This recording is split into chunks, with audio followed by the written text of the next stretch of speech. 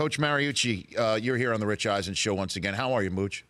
Good morning, Rich. Good to be on with you again. Appreciate it. Before we get started, I have to ask, are you wearing a tie? Are you adhering to the Rich Eisen Show dress code right now? No, I got some sweatsuits on. Oh, my gosh. Oh, man. Yeah. Steve, I hate to bring you the bad news. I can't start you in this segment. I've got to put you on the bench for 1 second. Yeah, do we just have for 1 minute or so? Just for one question. Do we have Coach Vermeil on the phone line? Coach, we do. Coach Vermeil, are you there? I am here. Okay, Coach Vermeil.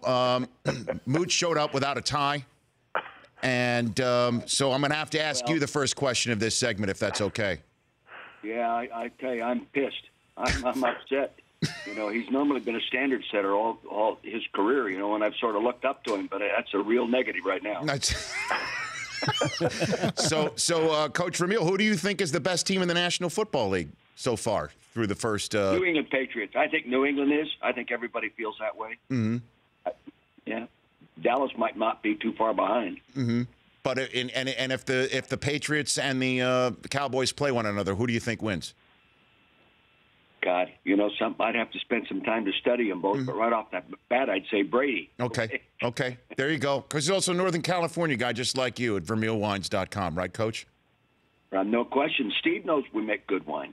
Oh, yes, you do. In fact, I might just, after we hang up here, come on up here and have a little. No, don't hang up, Steve. Don't hang up, Steve. It's just a one question benching that I give. Coach Vermeil, appreciate you calling in. Thank you. Thank you. Coach, say hi to Carol. All right, you do the same. You got it. There's Dick Vermeil there. I'm sorry, Mooch. I hope it's not embarrassing. I just, I've got a strict bench like that. Now I got to go get back in the game and get fired up and start over. Jeez, that's hard to do. What happened? I don't know. Did you ever have a policy like this that was unbreakable, that from Steve Young all the way down to 53rd man? There was no way to move it? I didn't know it was about a tie. I thought, first I heard about it when I was just trying to get packed up and jump on the airplane, right? So I saw it at the studio. It's like, Derek Anderson's in the game. What's the matter? And then they kept showing Cam's face on the TV. I go, oh, boy, he must have missed a meeting or something, a kind of a disciplinary kind of thing because he screwed up somewhere on the trip. I had no idea it was about a dress code violation. But, I mean, even Rivera's saying apparently this morning that he knew it would be a feeding frenzy. Why do you think he did it? Walk me through the mindset. Because when you make a rule to your team, you have to enforce it. You can't say, okay, my star is violating the rule, but I'll let it go because he's my star. And then when the linebacker or the left guard does something and you penalize him, there's inconsistency there. So he had to just do what he said he was going to do.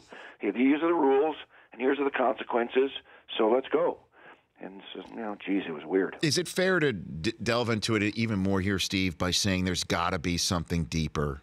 That there's got to be like that. Why would Cam, knowing this is a rule, not do it? And from what we're hearing on other reports, that they gave him options to wear ties, but he wasn't going to wear a tie around a turtleneck, which means just let's get the guy a dress shirt here. Can we just get, you know what I mean? Like just get him a dress shirt. How do we get to the point where an MVP and the face of a team is benched for a series or one play? How do we get to this point? Yeah, and you wonder, had they gone down and scored? Was it the whole drive?